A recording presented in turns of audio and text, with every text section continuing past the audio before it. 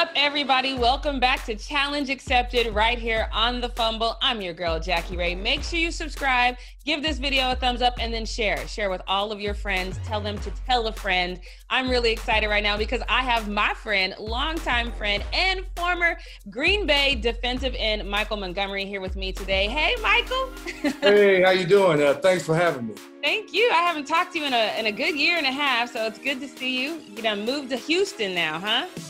I know. I'm Texas raised. You know, I have to get back home. Yep, back home it is. I love it, and congratulations for moving back home.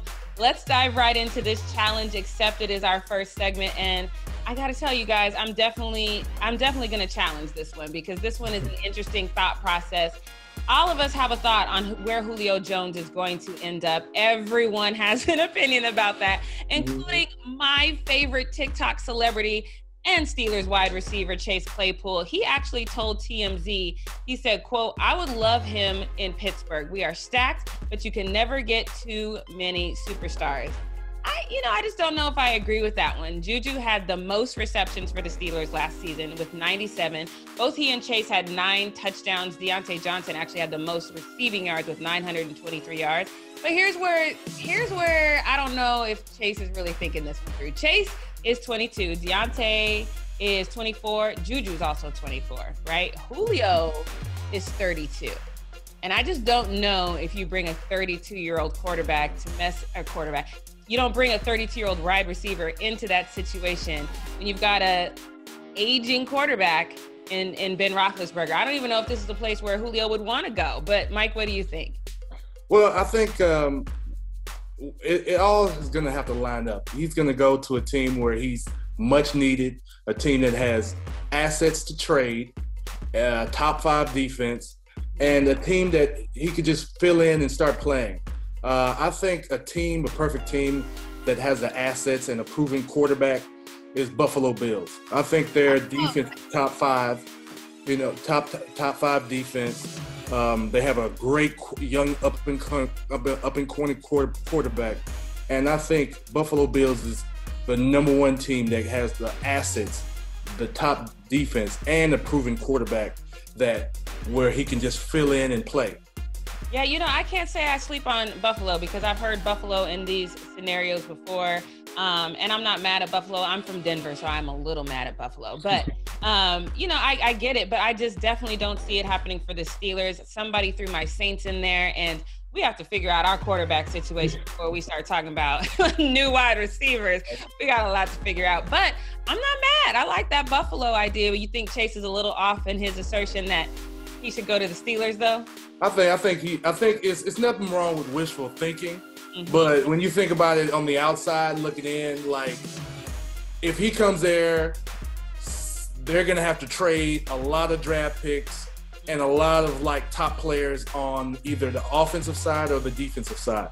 So if they land a trade, a lot of their players, their team contributors on the team is going to be shipped off and back with the Falcons.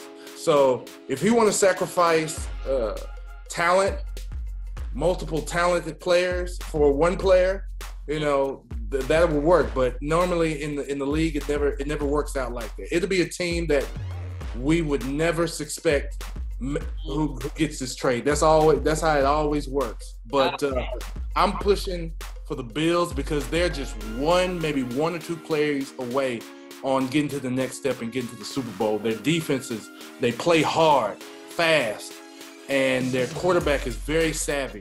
And they just need that one receiver that can plug and play, and they can move to the next level and get to the Super Bowl. Yep. Well, I have met exactly one Buffalo Bills fan in my life, so he's very excited at this moment in time. I can tell you that right now.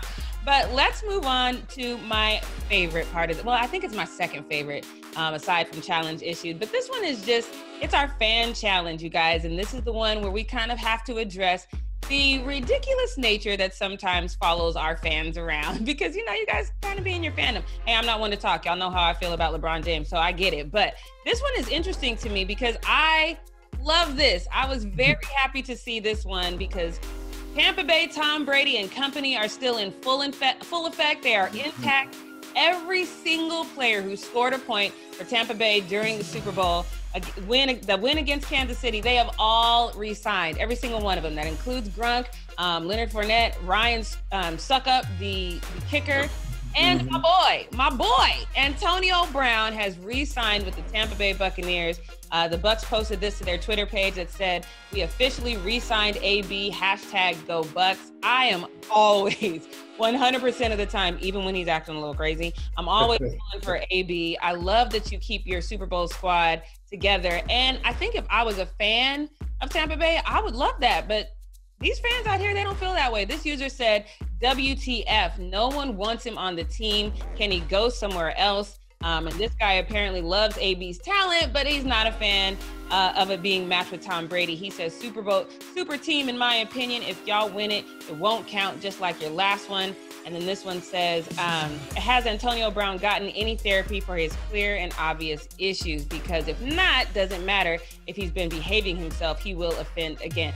I mean, that's ridiculous. Can we applaud the man for actually having a very quiet and productive year? There was no shenanigans. There was no over-the-topness. Can we give that man his credit for that? But Mike, what do you think about these fans and their shade for AB? I think, sometimes when it comes to fans and, everybody always gets a second chance and redemption story, except for professional athletes. Sometimes everybody just pushes off on the players like we're not human, like we're perfect people. No, we're not. We're not. The people, the real heroes are the people that are the firefighters, the hospital people. Those are the people that need to be looked up to. But everybody just assumes that you're a professional athlete. You make perfect decisions and you're right all the time. You do things wrong, but that's not the case. And I think we should just give him his flowers. He haven't been in the news for any misconduct. He helped contribute with a Super Bowl winning team. And I can say this right now. Y'all can quote me on the Fumble.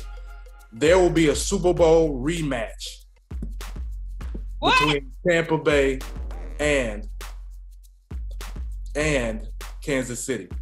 You calling a rematch of Super Bowl 50 right now? I'm calling a rematch. Both teams are equally matched. Kansas City, they had health issues on the offensive line that really, really played a big factor. Everybody, because football is so hard. You're one and done, and you're just one or two injuries away of not having your best player on the team. So, I see a rematch coming for the next Super Bowl.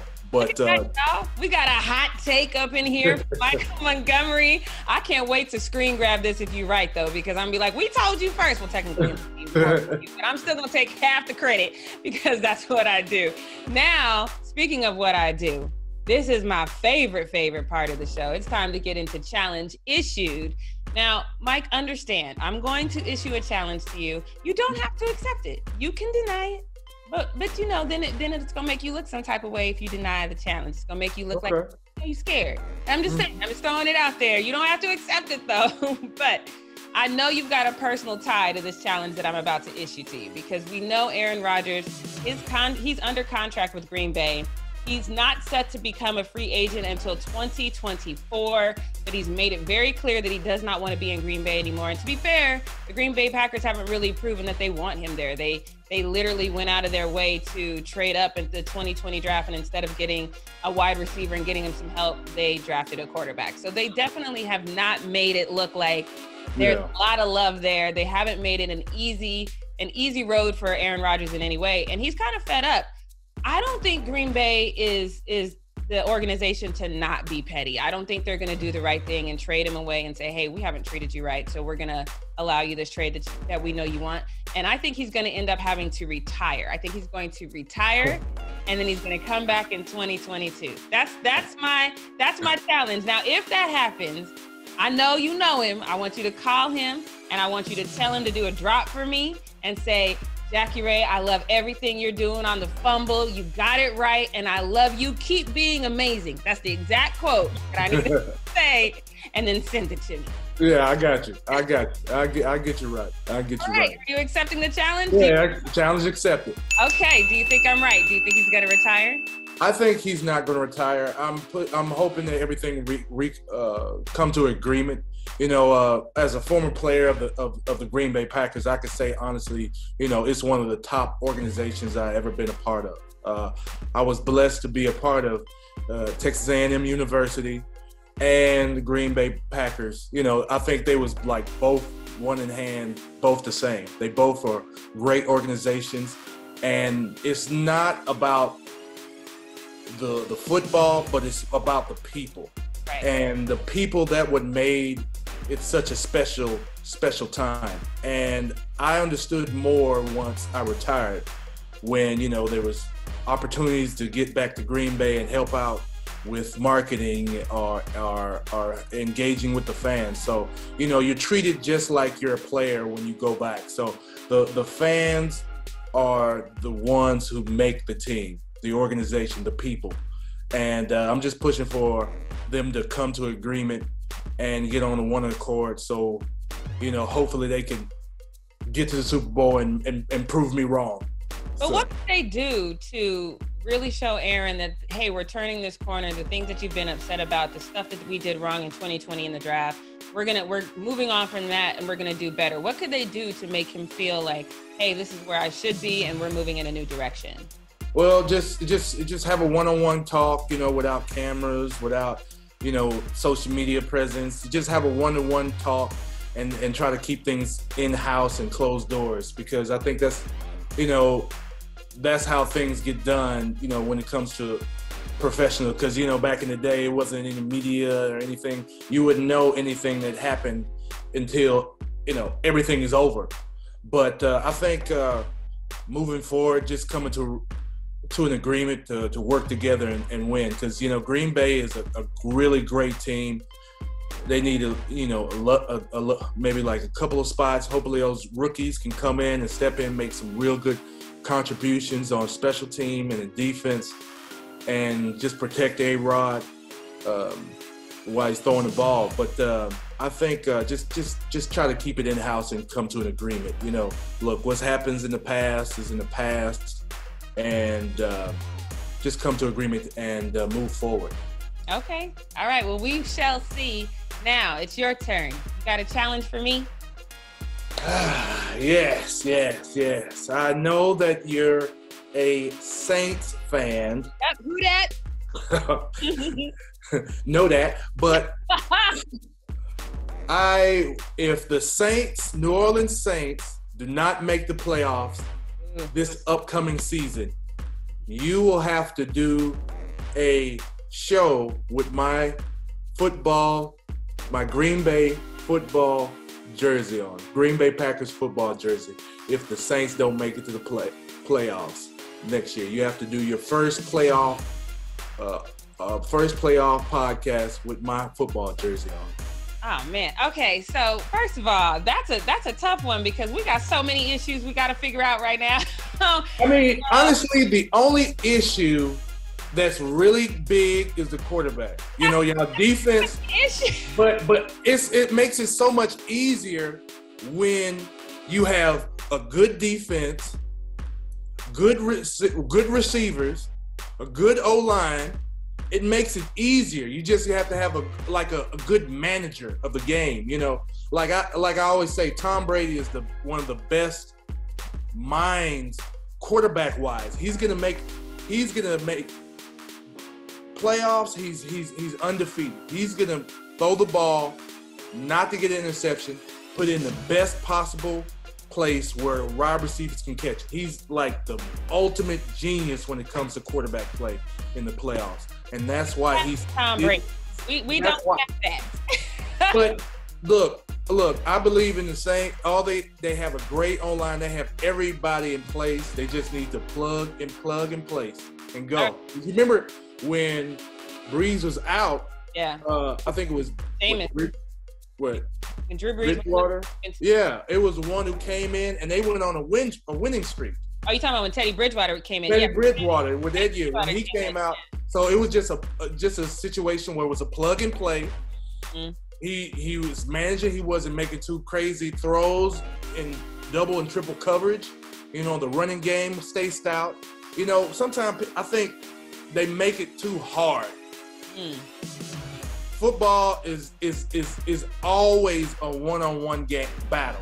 It's just a collection of one-on-one battles being won. And like when you see a play and you get like 10 yards, you see they don't run it again.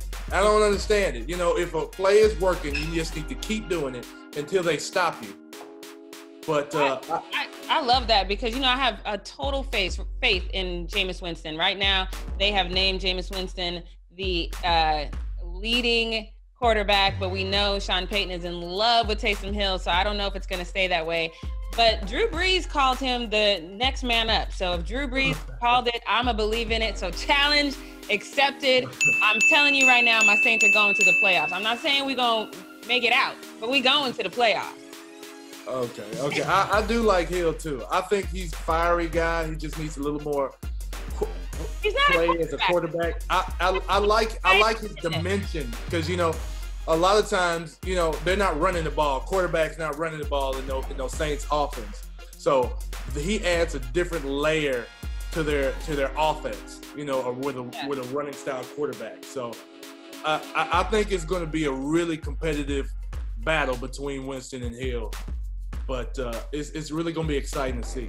Yeah. Well, challenge accepted, sir. I cannot wait to not wear your jersey. But if I do wear your jersey, it's going to be like a dress. Oh, yeah. I got the address. I'm going to mail it in. I'm going to mail it in and send it over. All right. Perfect. Well, thank you, Michael, for joining us. Tell the people where they can find you on social media. All right. You can find me on Instagram. I am 96GB. So I am the numbers 96GB on Instagram. All right, you guys. And once again, I'm your girl, Jackie Ray. You can follow me on all things social media at JRay the Fanatic. Thanks for joining us on another episode of Challenge Accepted. Don't forget, we're here every single Wednesday at 1 p.m. Pacific Standard Time. And don't miss the Fumble Live Monday through Friday at 9 a.m. Pacific Standard Time. We will see you next week. And don't forget, challenge is always accepted. Bye, guys.